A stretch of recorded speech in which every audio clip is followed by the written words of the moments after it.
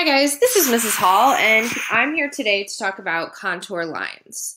So what are contour lines? A contour line defines the outline form as well as the interior structure without the use of shading. So this apple is just using lines, but it still looks three-dimensional based on how the lines are curved. So what are the types of contour lines? There are four. A single contour line with varied line weight, cross contour lines, continuous contour, and blind contour. So a single contour line with varied line weight, it means that you're drawing a single line. There's no shading involved. And some of the lines are darker or thicker, and some of them are thinner or lighter. The thicker the line, like down here, the more visual emphasis is paid to it. So when I look at this, my eye goes to this bottom left-hand side because that line is thicker.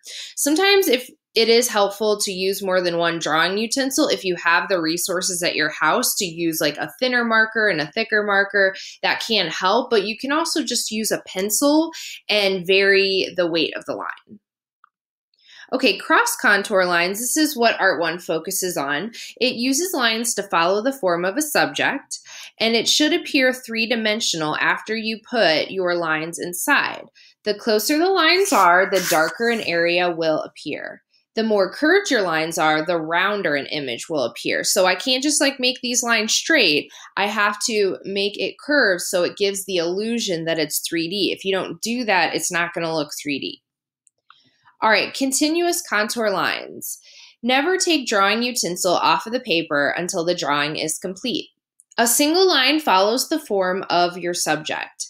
The tip of your utensil should always be touching the paper. So this gets a little challenging because, and that's why this one looks a little messier, because you have to look at your subject being a hand and then draw it without taking your pencil off the paper. So the fact that this stops right here, they probably started here and went around and did the fingers and all the way up and then probably eventually stopped with here. So that is very difficult to do, continuous contour lines, because you can't take your pencil or pen or drawing utensil off the paper.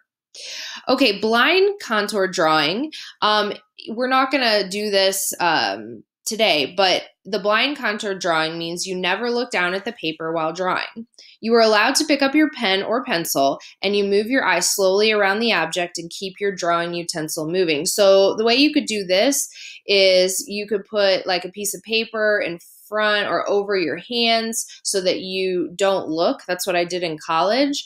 But basically you can't look at your paper. So it makes the drawing image usually more messy than this. This person is probably pretty experienced in blind contour drawing, but it's basically training your eye so that you're looking at the shape of objects and not just making it up out of your head. So here's some examples of contour lines in drawing. This is called Three Female Figures by Henry Moore. It was made with pencil, crayon, ink, and on paper. So you can see that they have cross contour lines here. They have probably a continuous contour line going. So this is an example in drawing. You'll also find it in other things. So this contour line in printmaking, you see there's an outline of Muhammad Ali's head. This is by Andy Warhol. There's a lot of lines going on in here. I don't believe this is a continuous contour line, but it is just a regular contour line. And this is in printmaking, by the way. An example of contour line in sculpture, right here, you can see that they use line to suggest the form. This is called Joined at the Hip by Marjorie Goldberg, and this was made in 1996. It's made out of neon and exotic woods. This one is called Self-Portrait by Leonardo da Vinci. This is actually a painting, although it looks like a drawing. It's painted with red chalk. It dates back to 1512, so it's unclear really the method that he used, but it is a painting. Okay, so here I have the links for the Art 1 contour line worksheet. So this is what you're going to be working on, and I'll do another video for that. And then Art 2, here's the links for the contour drawing worksheet that you're going to do. as well as the resources. So I got some of these off the Modern Met Museum, some of these pictures, and then the YouTube videos. Thanks so much.